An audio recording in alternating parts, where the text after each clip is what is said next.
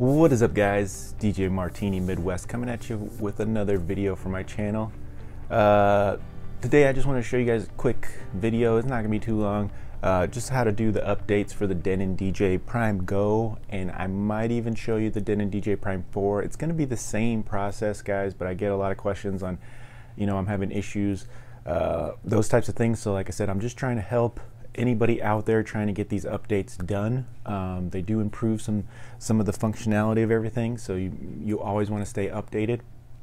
A lot of the things is just maybe something happens during the loading process, or something happens wrong, so then you kind of have to just redo it. And I know it's a pain in the butt to go through everything, but that's usually the best way to fix it. Sorry, I'm having I got a sore throat today, but I wanted to get this video out to you guys. So thank you guys for tuning in. It's DJ Martini Midwest, DJ Martini Service on Facebook, and DJMartiniMidwest.com. Check them all out, guys. Thank you guys so much for tuning in, liking, subscribing, sharing, all the positive feedback.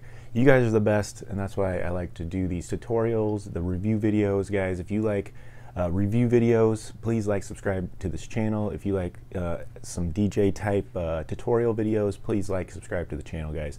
Thank you guys so much. Please share, let everybody know I'm just doing honest reviews, trying to do helpful tutorials. I'm just out here to help you guys and try to make you guys better at what you do. Also just trying to bring you guys information on items. That way you guys have a little bit more background in them, so that way when you decide to make the purchase, you kind of know about them, and that's very important, okay? So thank you guys so much for tuning in. Let's get into this update. I have the Prime Go right here. Like I said, maybe I'll do the Prime 4 too. I don't know if I'll do it in this video, but we'll see. We'll see how long it takes. So let's get into it. All right, guys, I'm going to switch camera views so you guys can see what I'm seeing right now and kind of get you into this. All right, guys, so as you can see, I just fired up the Go, and it's already telling me that there is an update available, and it says ignore or remind later, but it's telling me there's an update available. So it's telling me to go to DenonDJ.com and check it out for the Prime Go. So then if you go to the web page here, sorry for the camera work, guys. If you go to the web page here, you see that I have my updater and all kinds of stuff, PC update, Mac update, USB stick update. So we're going to go with the PC update. If you wanted to plug in a USB stick into your device, you could do that. But I always just go with the PC update. It just works a lot faster for me. So we're going to go ahead and download this. Then on the bottom right here, you're going to see that it's downloading the update. It says for me it's blocked, but we'll get it working here.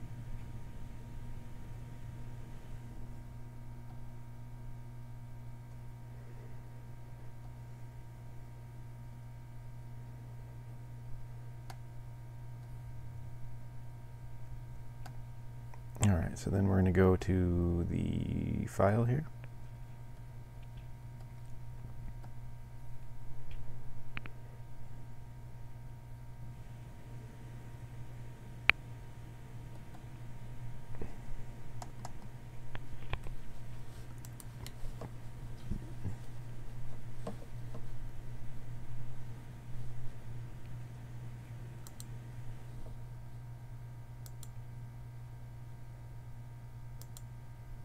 There we go. And then we're going to go ahead and open it up.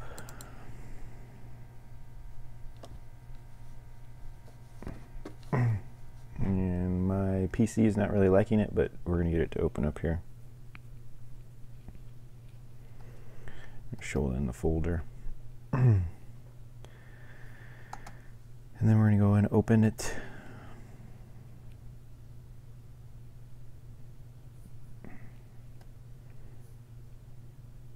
Mine's giving me all kinds of warnings, but here we go. Okay, so now we're to the Prime Go updater. So all we need to do is go back to the machine here. We're going to go to remind me later here. Now I have everything plugged in. I have the SSD plugged in. I also have a USB in as well, but we're going to go to the SSD here. Yes. All right, so then this has all my music in it, but we're going to go to the menu here. So we're going to hit view and the button here. And then we're going to go to utility. And then it says go to firmware update.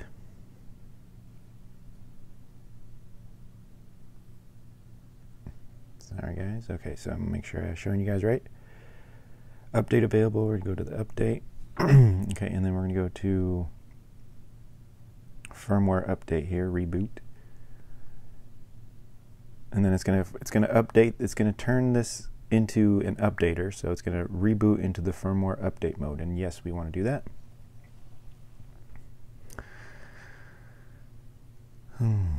So then we don't want to remove any drives, we don't want to touch anything, we just want to let it go into the update mode, and it's going to restart into the update mode. And we still have the Prime Go update Prime Go mode set up over here.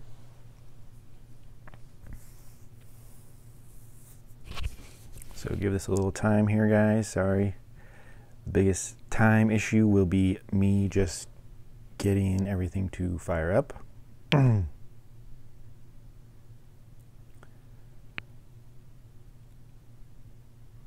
So it's shutting down, it's going to go into the update mode, and then when it gets there, then we'll start firing up into the Prime Go update.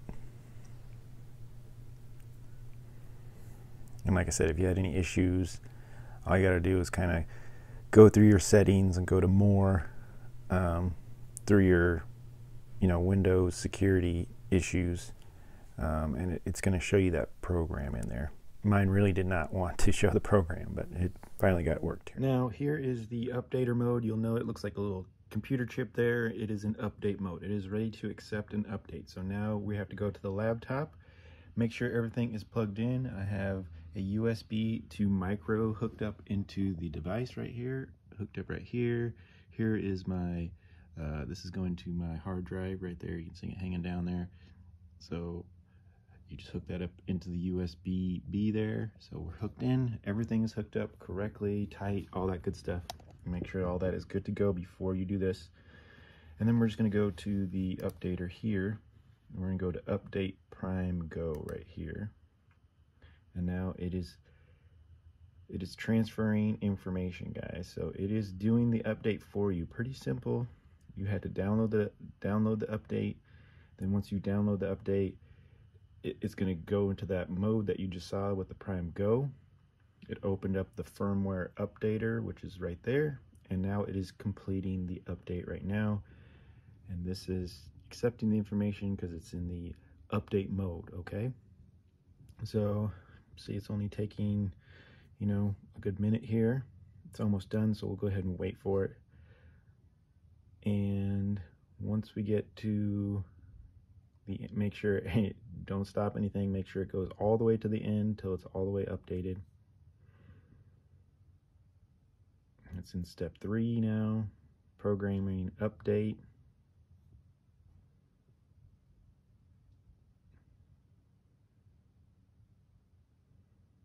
Taking a little time, but it says on the bottom, do not power off or disconnect. Now it says it's done.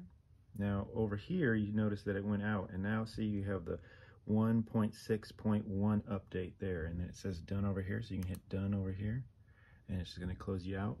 And then we'll go back to here, and everything should fire up as promised here.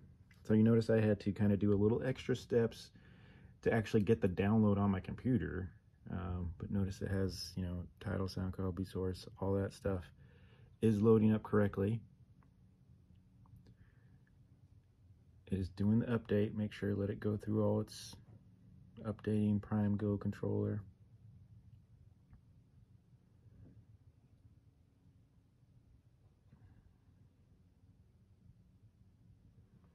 The lights are firing up here.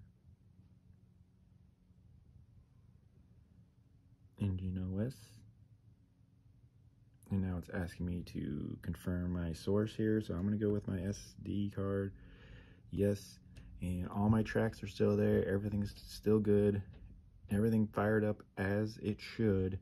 And then if we go back to the menu here, utility, down to the bottom, we do have the update 1.6.1 version 54. So everything is good to go. That is the update.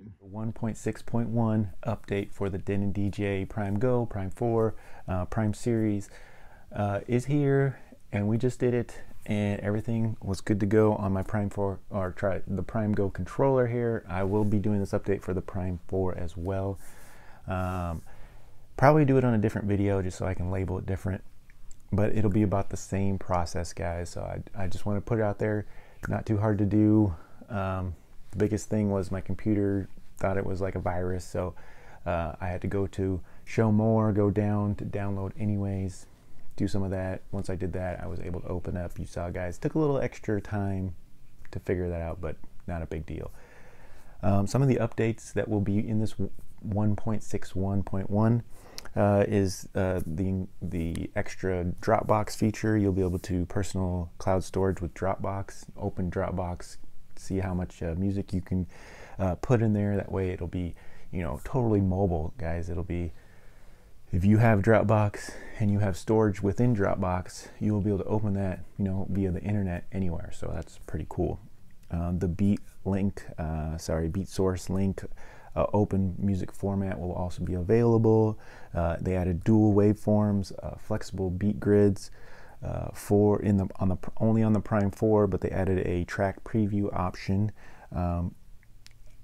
ability to double tap to load tracks, reloop trigger option for saved loops, added BPM key into SoundCloud track listing, and then some other tweaks that they did. The Engine Prime software added the Dropbox as well. So the Engine Prime software, where you're putting all your tracks and saving all your music in the Engine Prime. They added the Dropbox, the beat grids, the ability to import Serato DJ and Rekordbox information into there with the beat grids. Added option to backup collection when closing Engine Prime. Added OS for Mac OS 11, Big Sur compatibility, and then, you know, little tweaks involving that. There's a whole video on the options as well for the update, so if you guys want to check that out for more information, it's there. My biggest purpose was to show you guys how to get it done, and it's not too hard, and I hope it helps some people out there. Thank you guys so much, and it's been DJ Martini Midwest, reviews, tutorials. That's what I do. So thank you guys so much for tuning in, and that's all I got for you today. Like I said, I will do one for the Prime 4 as well, just so I can label it different and say this one's for the Prime 4 and this one's for the Go. So thank you guys so much. Talk to you guys later.